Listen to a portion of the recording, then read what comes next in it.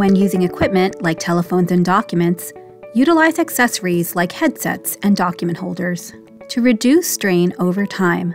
If you use a telephone for work and cradle it between your ear and shoulder, this increases the risk of fatigue and discomfort. In addition, viewing documents lying flat on the desk may lead to strain in your neck from bending.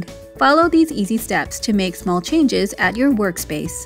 Keep the most used equipment and accessories within the inner ring of your reach zone. This keeps the most highly used items in close range and helps you avoid reaching or awkward positions. Use a headset or speakerphone when you use the telephone. This helps limit strain on your neck. When viewing documents on your desk, use a document holder to prop up the paper or notepad to avoid bending your neck down frequently. Find the equipment and position that works best for you. If you have any discomfort, contact your supervisor.